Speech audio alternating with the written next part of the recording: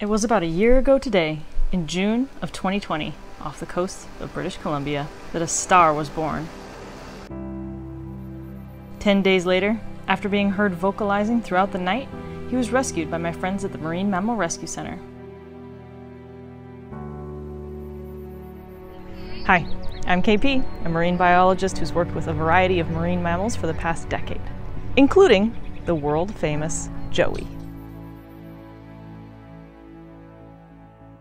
So obviously, I've always been a huge proponent of amazing facilities like zoos and aquariums all over the world who amaze, engage, and inspire people on a daily basis. But every once in a while, something big happens that brings this right back to the forefront of my mind.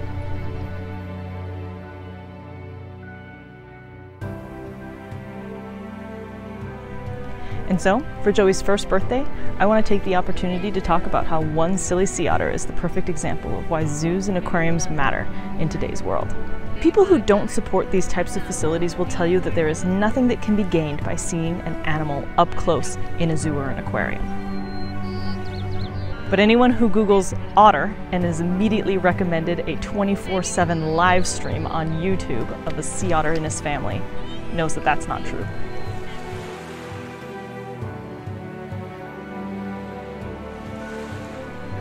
Like so many of us, 2020 was a difficult year for Joey. At just 10 days old, tragically, he lost his mother. It's a sad story, and I'm not going to dive too much into it, but you can head down to the descriptions below for a more in-depth look at Joey's rescue story. What is relevant, though, is that that is a very tender age for sea otters. Survival would have been impossible if not for the humans who were able to rescue and rehabilitate him. Joey would need to be raised by humans, and the decision was made to broadcast every moment of it.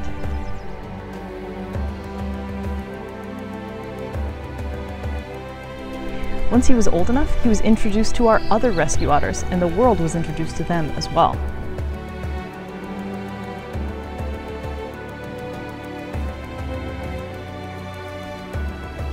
But from the start, he became a viral sensation.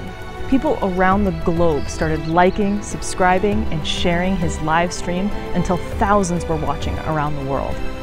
These people gave voice to his loud meeps.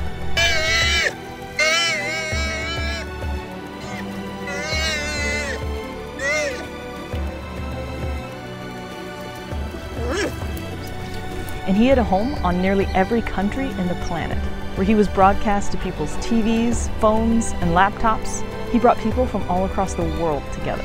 People made friends, belonged to a community, and felt alive again.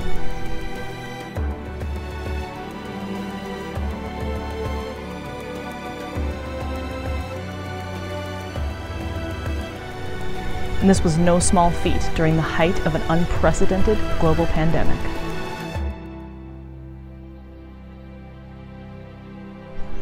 "2020 was a difficult year for so many of us.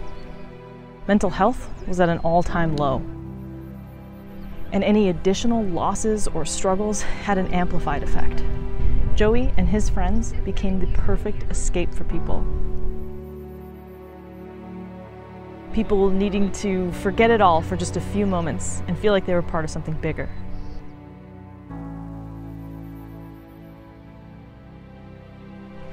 He was our collective emotional support animal.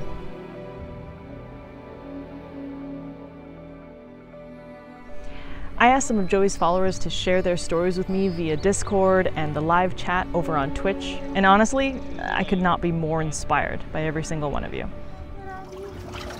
High five. Don't steal that. And this has a boomerang effect. While Joey helped many of you survive 2020, you in turn helped sea otters. High five. Good. Everyone was Googling otters and learning more about this amazing species. People donated thousands of dollars to facilities like the Marine Mammal Rescue here in Vancouver, as well as Monterey Bay Aquarium, and even some facilities abroad. Holy crap! Is that Monterey Bay Aquarium? Monterey Bay Aquarium just followed me on Twitch. Hi guys, look, we hit $6,000! Wait, it's over here. $6,000! Almost everyone I know has changed by doing small things like using less water or reducing waste, and together we helped make a difference in the lives of wild sea otters.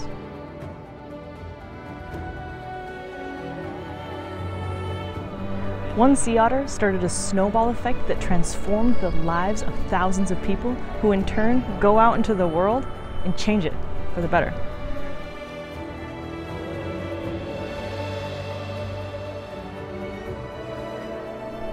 And that's why zoos and aquariums matter.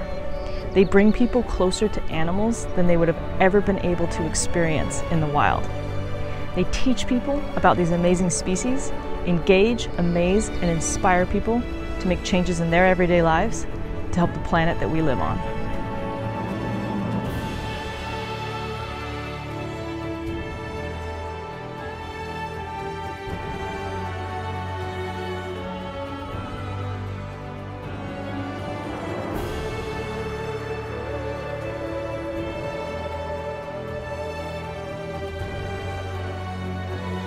And so today I say we toss a clam to your otter, oh scallops of plenty.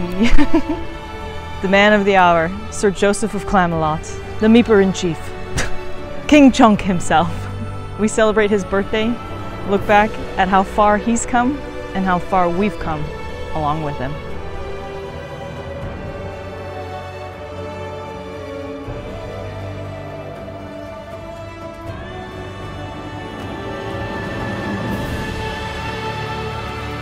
Jojo, say hi.